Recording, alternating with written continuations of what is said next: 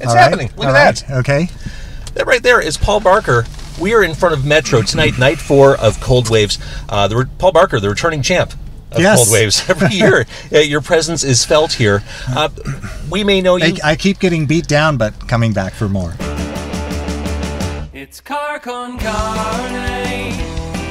Let's eat in the car. It's car con carne.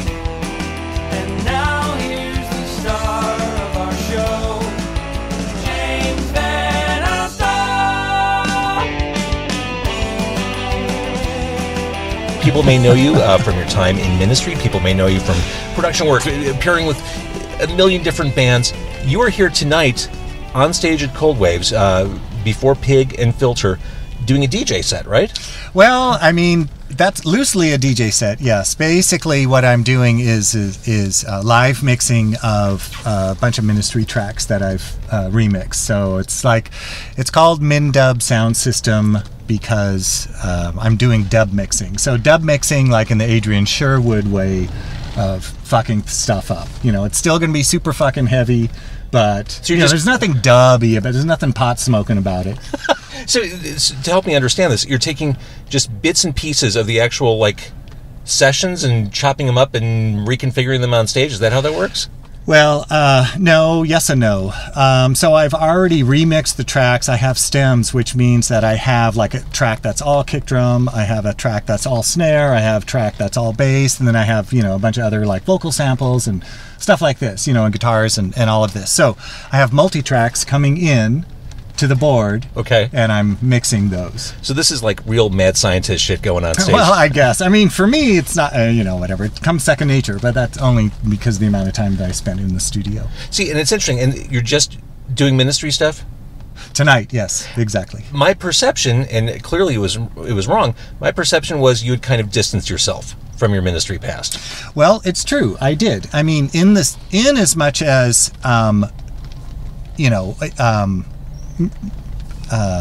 it was no longer an active part of my artistic expression. I have other things to do. So, in fact, what happened was last year when I finished and released and then toured on a new Lead into Gold record, suddenly I felt like there's someone taking a picture through the windshield. Suddenly Paul says you're number one. Suddenly I realized that I'm comfortable. I've expressed myself. It's as solid an expression as anything I did before. Mm-hmm. It's okay if I do some ministry stuff, because honestly, it's like I don't want to just be known for being, a part of ministry. I mean, I love it. I'm not divorcing myself from that. It's just, I have more to offer. I feel like I have more to offer, and until I actually offer more, then it's like I don't want to just rest on that. For sure, I get that. Yeah, I mean, I super appreciate the love and support and everything. So I'm not so that's fine. Are you and Alan talking terms? We are. How recent is that? Last weekend. Shut up! Really? Yeah. Last weekend. Yeah. I mean, I talked to him as of the beginning of last year because 30-year anniversary of Land of Rape and Honey. It's like Jason Pettigrew from Alternative Press. He's like, hey man, you got to do something with this. I'm like, why do I have to do anything with it? I haven't thought about this in 12 years or whatever. Right. He's like, no, it's 30-year anniversary. You got to do something. Like, okay, well, here, let me give you Liz's, Al's girlfriend. Let me give you, her number. You can contact them. And so she contacted me, and then I'm like, all right, well, I need to talk to Al. I don't, I don't want to talk to third party, I want to talk to Al, and see what's up. So I talked to him a few times, and then I actually visited him last weekend in LA. He lives outside of LA. Actually, he lives in the city limits, but it's a huge motherfucking city, so yeah. Was there a man hug? Was there a what? A man hug? Like... Sure, of course. Okay, that's awesome. Yeah. That's good news for... Well, I mean, yeah. Al is who he is. So in other words, whatever, the door's open. So we'll see what happens. I love hearing that. And I don't want to linger on ministry because, of course, that's not exclusively who you are. But just to stay in ministry for one more question. Yes. What do you think? What album from your time is the most emblematic or the best example? Is it Psalm 69? Is it Rape and Honey? What album to you stands out as the best example of that period? Well, for me, I think Filth Pig is my most satisfying, not mine, but is the most satisfying record. No, I had read that was torturous to make. I'd read it was quite difficult, yes. Yeah. They were all difficult to make, honestly. Of course, there's many reasons for that, and whatever, immaturity, and then hindsight and all that kind of bullshit. So you live, you're just doing it. It's like, well, you don't have time to step back and say, well, this is really ridiculous. It's like, well, no, these are the terms. What I mean? You either do it or you don't. Right. And so you do your best, and everybody's involved, and everybody's contributing, and everybody's contributing to the positive aspects as well as the negative aspects. And so when I say everybody, I mean myself included. So it's not like there's no finger pointing or whatever. It was very difficult to make, and whatever. Of course, our lives are, if you allow yourself to wallow in kind of the what ifs, like why didn't I, woulda, coulda, shoulda kind of stuff. But you can't, it's like you just, so let me just say one other thing about this idea. Everyone, all the time that I was working with Al, everyone was always, bitching and moaning about how long shit took and, whatever, blah, blah, blah. It's like, well, fuck you. You do it your way. We're doing it our way. Like, if you don't like what we're doing, I'm fine with that. You weren't the Beatles in the 1960s doing an album every year. You had your own pace and artistic tempo. That's right. Exactly. Sure. I will say, I was talking with a friend earlier tonight. The Fall really is kind of a dark, The Fall's intense badass. Oh I mean, God. that record has so many super great songs on it. It does. Fuck yeah. All right, so moving forward, Yes. moving the Paul Barker ball forward. Yeah.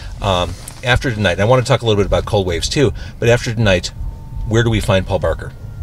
Musically? Recording, producing? Well, okay, so yeah. So, I finished a Lead into Gold record last year. It was, kind of a hearkening to the, whatever, late 80s, early 90s kind of sound. Mm-hmm. So I've since written a new batch of songs. I need to finish those after I get off. Actually, tonight's the last show of this short run.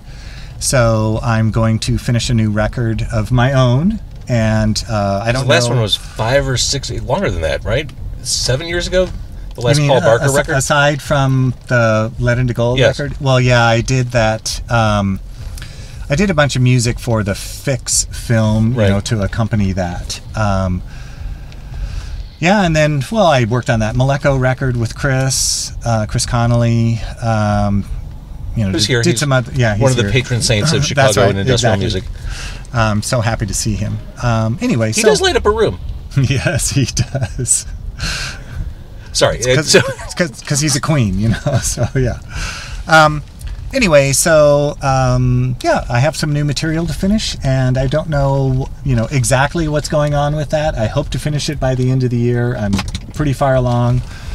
You're one of those guys who's always working, who's always... Well, I mean, so I have, Malekko Heavy Industry. It's a full-time job, and, so my music making is on top of that. And so, I have to force myself to do it. And, wait, so you're at a point where your music's kind of a side hustle to Malekko? Well, I wouldn't call it a hustle necessarily, but it is definitely... That's what the kids say.